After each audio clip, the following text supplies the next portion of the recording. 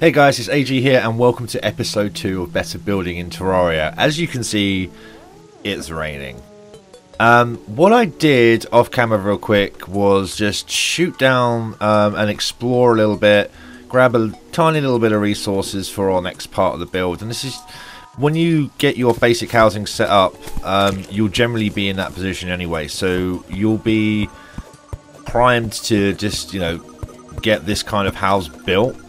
So what I'm going to do is very quickly just clear out this area, and we're going to build just a basic kind of house. So we have our merchant. Our nurse just moved in because we picked up a life crystal, so that's all great.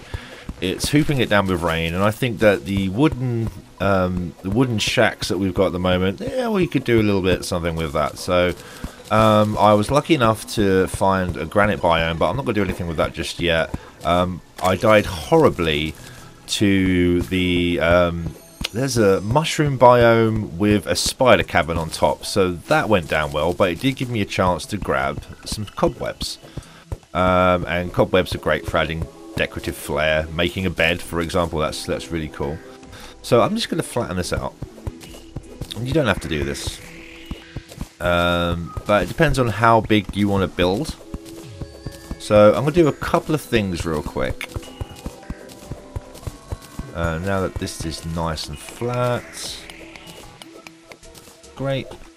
The first thing I'm going to make is a furnace, because we're going to be wanting to do some stuff with some stone bricks. So let's cook up this lead, and also let's make a chain. Of course I need an anvil for chain. So there's that and that, and there's some chain. And I'll make another sawmill. Not another sawmill. I'm going to make a workbench, and then I'm going to make a sawmill. I can make a sawmill. I can't make a sawmill. Alright guys, I'm back. Turns out I was short a couple of pieces of lead, so I went for a quick explore and got some. So let's very quickly sawmill. Go down, sawmill. Please. Stupid terrain. Stupid torch. Stupid worm. Right, sawmill. Lovely. So this is what we need to get started with some prettification. So what I'm going to do is very quickly just organise my inventory. So that, and the woods, and such. Cool. So if Norcast will just get out of the way. Okay. One thing I wanted to talk about is how blocks blend, and you can see what I mean here. When the stone brick goes down, it creates like a nice kind of like merged edge, which is really nice. So we can use this like for foundation. And when I'm building houses, I kind of like to think a little bit like a builder, so we get a nice solid foundation here. What we could even do is knock ourselves up a hammer real quick.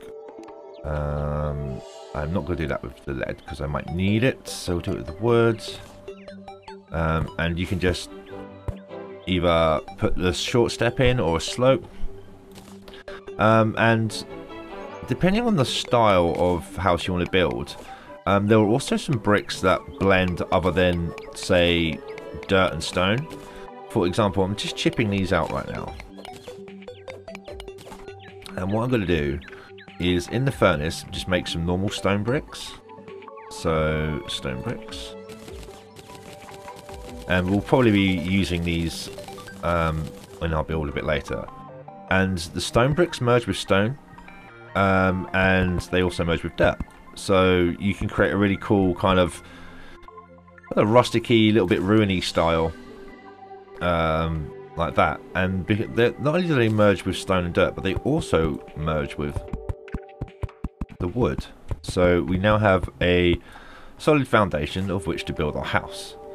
And when it comes to planning out houses, again, try and think a little bit like a builder, as if you were building a proper... Yes, can I help you? Can I help you, Holly? No? Okay.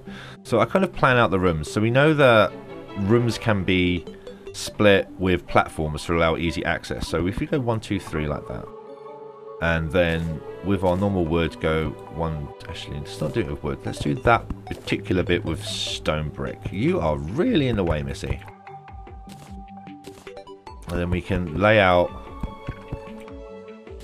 what we want like this, and we can put a door there. And then with our bricks again, 1, 2, and 3. I'm just wondering if they're actually going to be big enough. I think I've made them big enough. They might be 1 brick too small. Correction on the fly, guys. I think that's going to be better. And then dink, dink, dink. Ooh, Llewellyn the travelling merchant has arrived. You go see if he's got anything cool stuff for us. So there's that and that. Again, platforming up, so we know that that's a thing. And then let's go over here, and I'm pretty sure that they're the right size now. Boom. Yeah, a couple more stone bricks.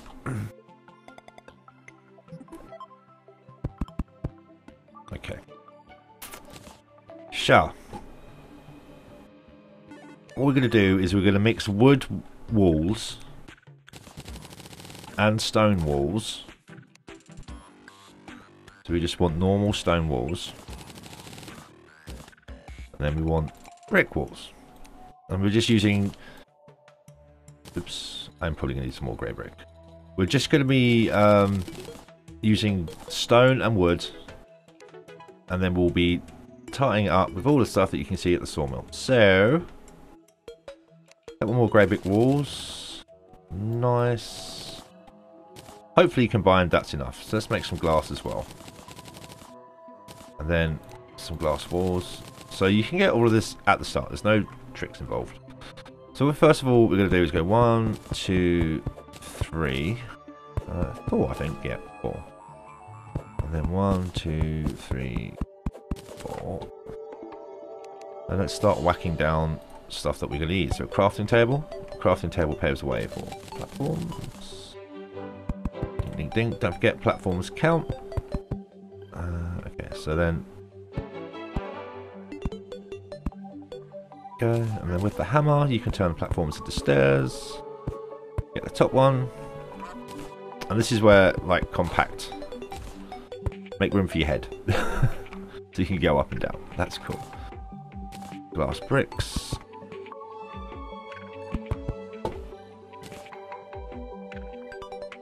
Oh, I am missing 1 brick. Oh, yellow stained glass. Dink like that. And now what we're going to do is every now and then, again, just chip out a couple of like the stone or the bricks and replace them with... Just go back over here real quick. Turn this back into stone.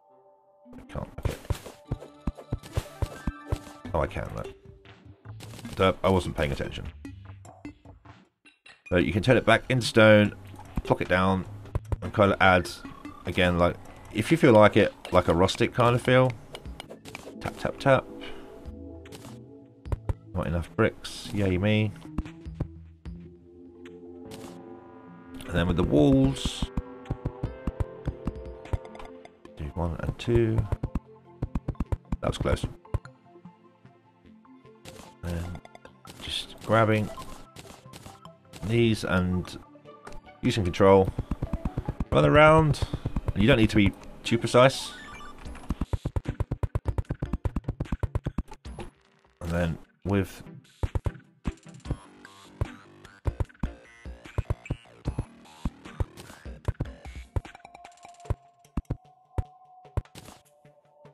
whoops.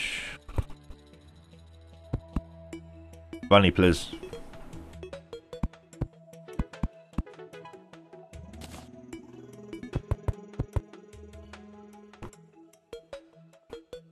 Right, let's grab some more stone real quick.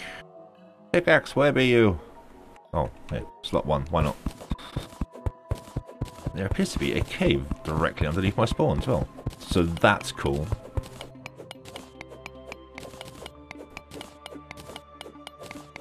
Right, so this little bit of brick should help us quite nicely.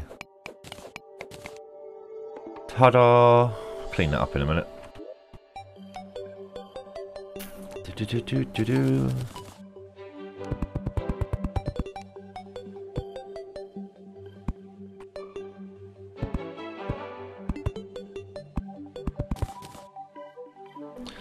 There's that and that. So we know we have four houses, NPC houses. We can use doors. We can use platforms. So let's tighten this up now. Depending on your playthrough, you might have already got some fallen stars already. If you have a bottle and you don't want to just use a torch, you just start on a bottle. Dink. Looks pretty, has some particle effects, gives off a nice light. You're going to get mana stars all the time, so it's not going to be too much of a thing. And the last thing I want to do, whilst I get these kitted out, is just if you have excess lead, then go ahead and make some cool things, like a keg, for example. Now, a keg has another use because you can make ale with it. Just make sure you can fit your light source and your comfort item. Toilets count as a comfort item, so you could just put a toilet straight in there without having to put a seat if you wanted to. So let's go with like a dresser. That counts as a flat surface for a room, so we could put a dresser up here.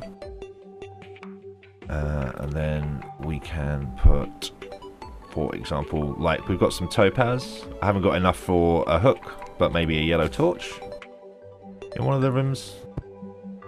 Bit of colour. That needs a crafting table. I should probably just move this one because, you know, crafting tables. And then all I have to do is get a chair in there. Chair. Do a quick check. See what's wrong with it. It's suitable. Perfect. This just needs a light source and a chair. So a chair. What kind of light sources do we have available? Because we picked up some mushrooms. We could go with a mushroom lamp, which gives us a blue glow. We've got tiki torches. Don't always have to use. Ta-da! It's kind of cool. That should be suitable. Housing is suitable. Perfect.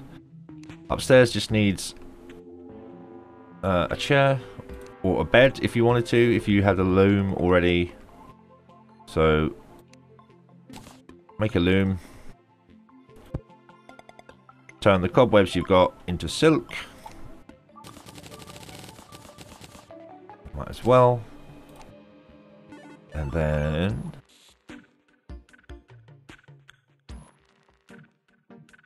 do.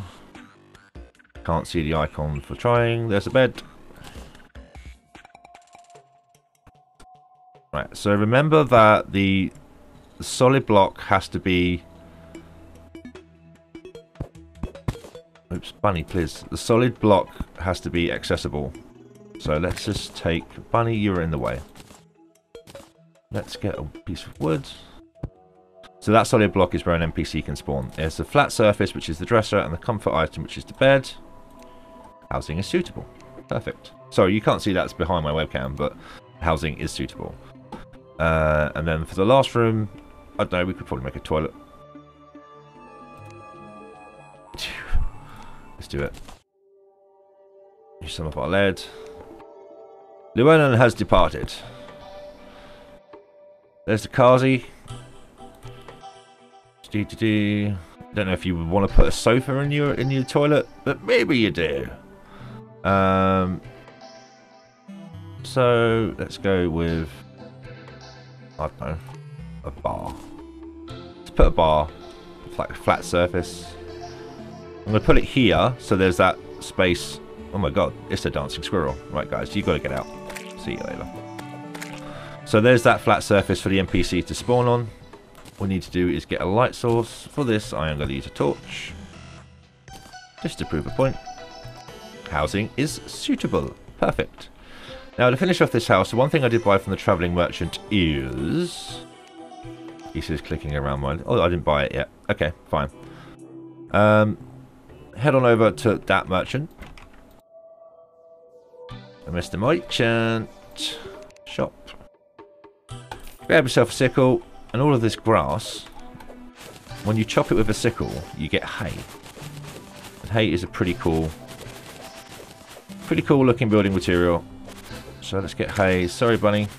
Probably a bit dark for you guys, you can't see it, but I am grabbing hay. I have 129 blocks of hay. Scusi, please. Yoink.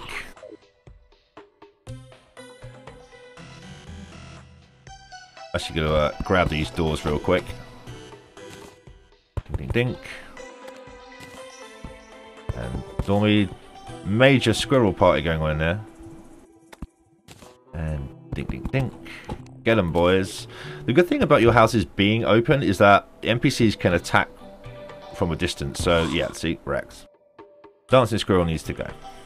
But any hooters. I'm going to take some of this hay and turn it into... Where is the icon? Hello, or was it done at a table? There it is. Hay walls. And this is a great way of like putting a roof on your house if you didn't know what to do. So like a layer of hay down like this. Yah-ti-da. And then with the hay wall, go up.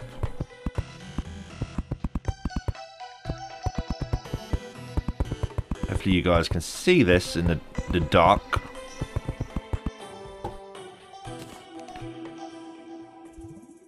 And there you have it, really. I mean, you could put torches either side. Jobbed. So let's get rid of you.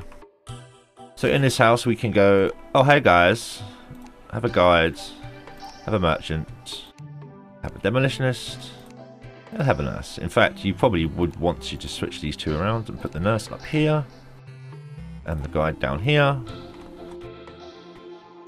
Set your spawn point, and there you have it. So guys, thanks very much for watching. Hope you enjoyed the video. If you did, be sure to leave a like rating, comment on it, let me know what I'm doing right, let me know what I'm doing wrong. Share it around if you will, and I'll see you guys next time.